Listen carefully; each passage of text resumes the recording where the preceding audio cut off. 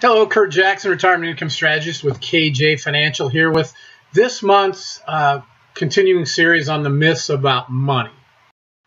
This week we're going to talk about housing and how houses are we consider those to be our biggest investment. And here's a little quote that I actually came up with, and it's: don't buy that bigger house because you think it's a good investment. Buy a house in which you can comfortably make your home.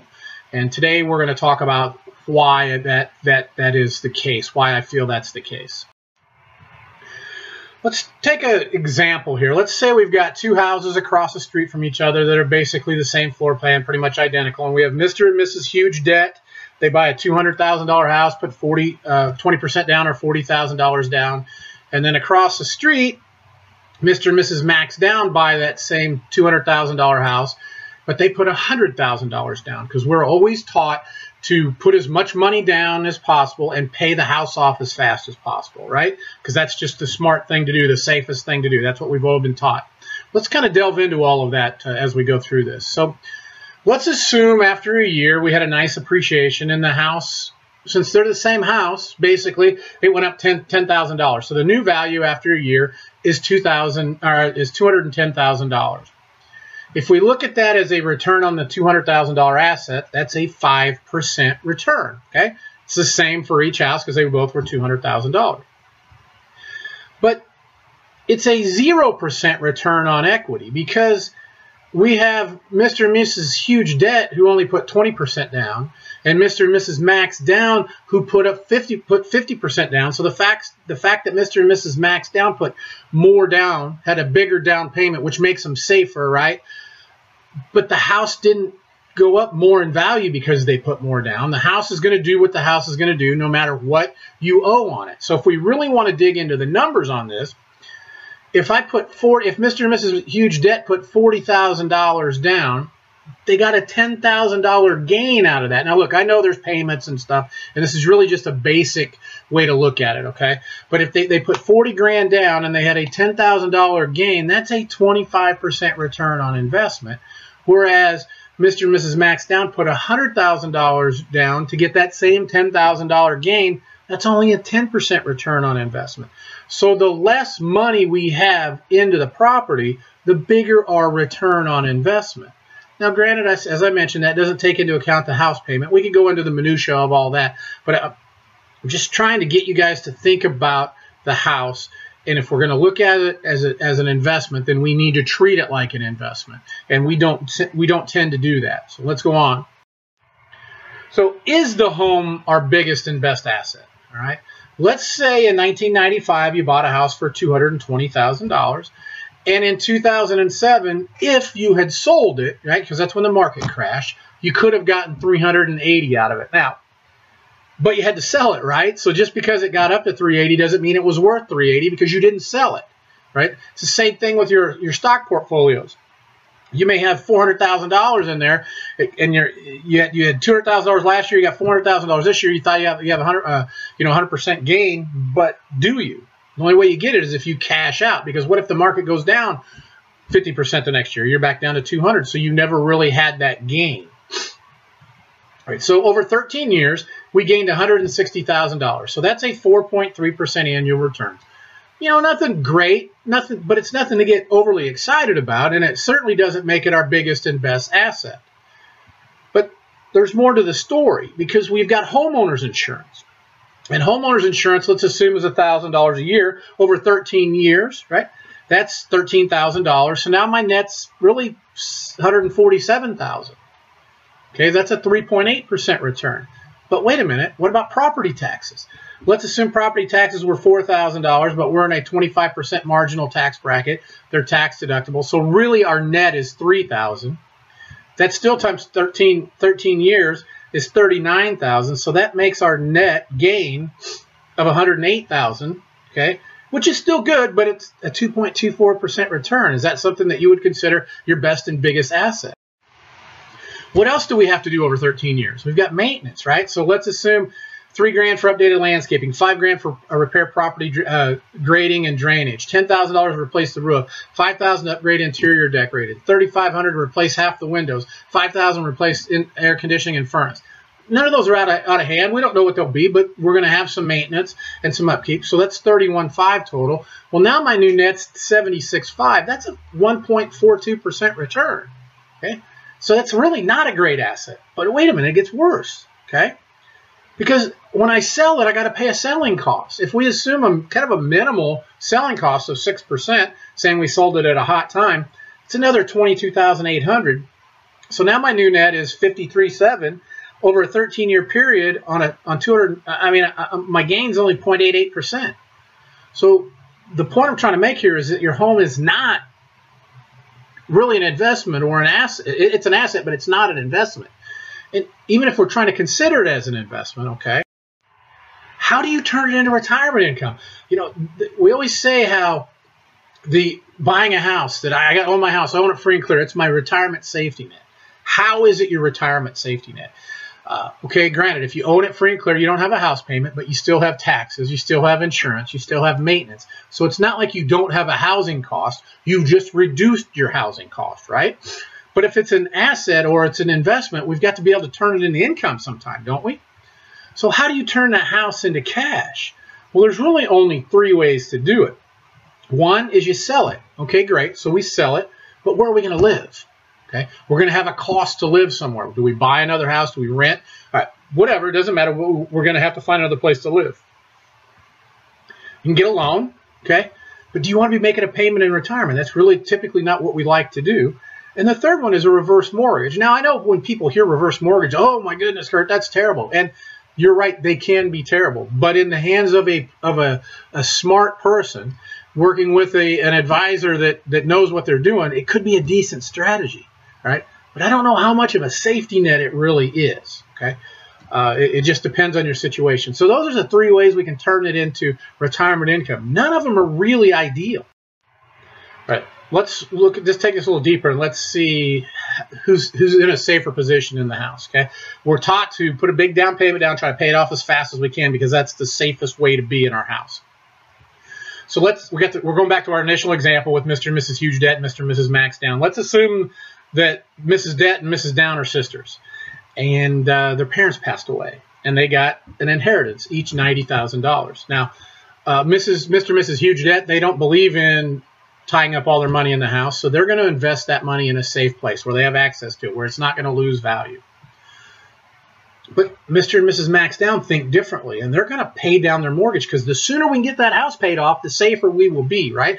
So they pay their mortgage down from the $100,000 to $10,000. They use that whole inheritance. All right, well, let's say something bad happens and they lose their job, so now they don't have that income coming in. Okay, who's safer? Now, Mr. and Mrs. Huge Debt have a bigger house payment. They have less equity, but they got $90,000 in a safe place that they could start to pull money out of to pay their bills for a while if they needed to. And they could really do that for probably quite a while on that. But what about Mr. and Mrs. Max Down? I mean, so they lose their job. They can't make their house payment. Can they go back to the mortgage lender and say, hey, you know what? We just made a $90,000 payment. Can you float us a few months? What do you think the bank's going to say? No way, right? You've got to make your house payment. So the fact that you owe $10,000 on a $200,000 house doesn't make it safer. Now, you could sell, but are you selling at the top of the market or the bottom of the market? Typically, when you're doing it under this kind of stress, you're going to have to sell it cheap in order to get rid of it fast enough. So who's safer? Who has more choices? Who has more options?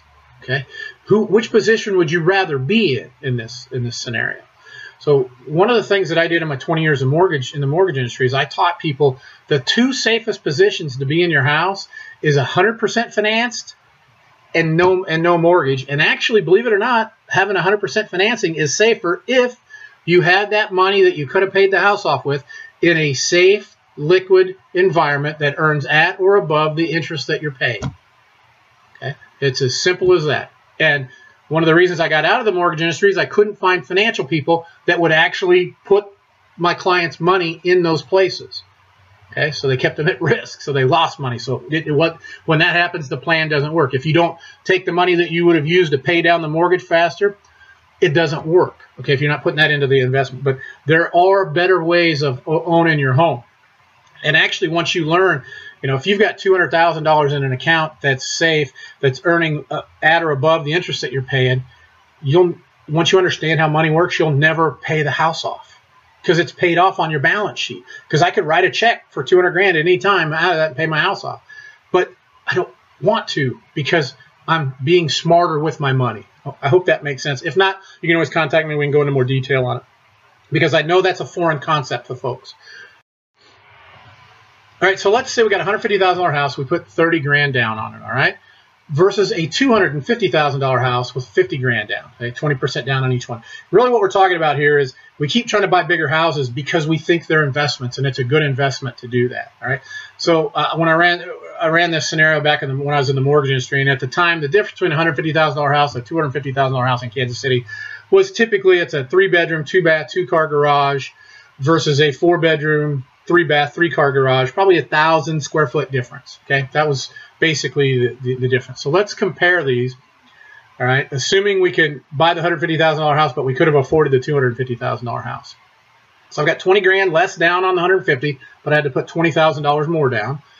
My after-tax payment differential, okay, I factored this over, is $527.65. If I put that in at a 7% return over 30 years, okay, assuming I can get that, that's after fees and everything, and I actually get that, that's $860,000, okay?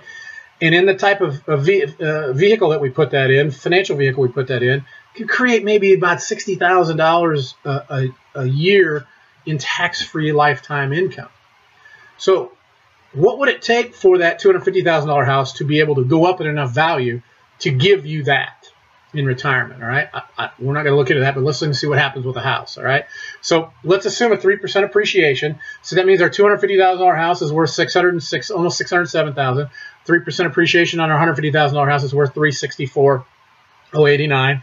So if I went to sell my $606,000 house, let's say we had 10% selling costs, paying the real estate agent, having to do some repairs and maybe paying some closing costs.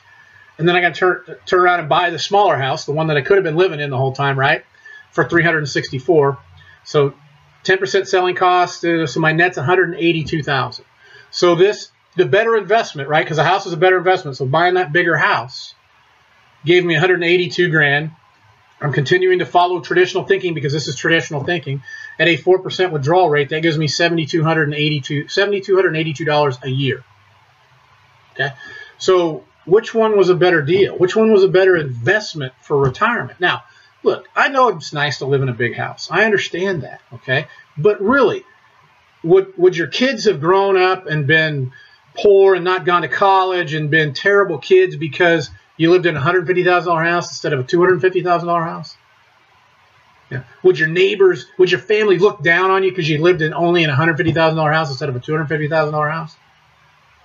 And if they did, who do you think is having a better retirement? If you took that money that you could have on the $250,000 house and put it into an alternative retirement strategy, such as we're just kind of mentioning here, a hypothetical one, that would have given you roughly $60,000 in a year in tax-free lifetime income, on top of whatever else you did, just because you bought less house. Would living in that 4-bedroom, 3-bath, 3-car house be worth it to give up, what, $53,000 a year for life and income? And actually, it's more because the $7,282 would be taxable to a certain extent. All right.